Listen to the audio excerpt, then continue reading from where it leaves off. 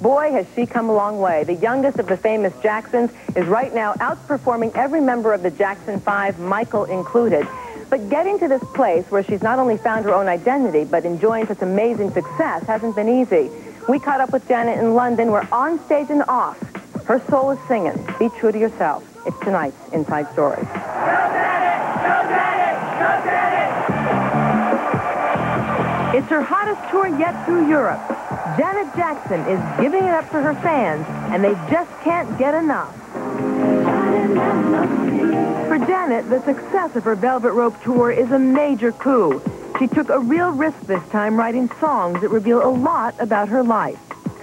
It's a very vulnerable, place to really be in. I mean, it's like cutting yourself open and exposing your insides to everyone. Especially when exposing the pain of growing up with famous brothers. Come here, little boy.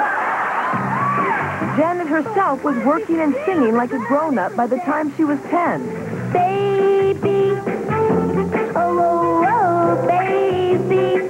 But working full-time in a spotlight while searching for identity in the shadow of the Jackson 5 left little time to be a little girl. And in one song, she sings to that child.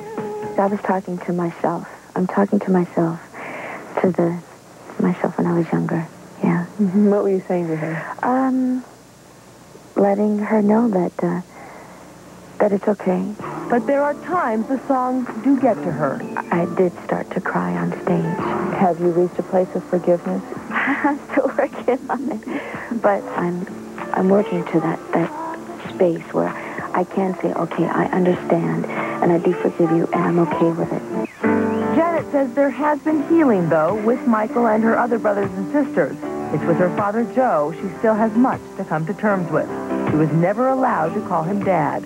Did you ever ask him why? No, I never did. That was all I needed to hear. It hurt me. It still hurts when I think about it, but, and I still call him that to this day. Does he know that it hurt you? Yeah, I did in an interview, and we talked about it, and that's when he found out. And he wrote me a letter, and he had a lot to say. Was it interesting for you to hear his perspective on it all? Uh-huh. It really was very interesting, but I just can't openly start calling someone Dad now just because they said it's okay now. It's like, no, it's not about that. It takes time. There are things that I have to work through, and there's a lot of pain that's there. It's that pain that caused Janet the deepest depression of her life. Writing these songs for this album helped her heal. What was it that got you out of there? It was that little tiny light of hope, really, is what it was. And sometimes I could barely see it. I could barely see it.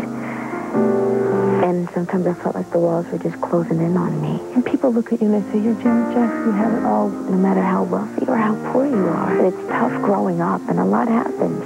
And some of us never get over that. But I'm trying to learn to love myself, which is the point that we all should get to.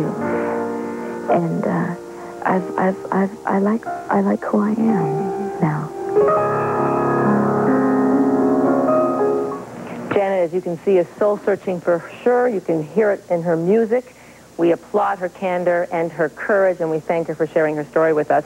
Janet will head to the States on July 9th for the kickoff of her 49-city U.S. tour. First stop, Washington, D.C.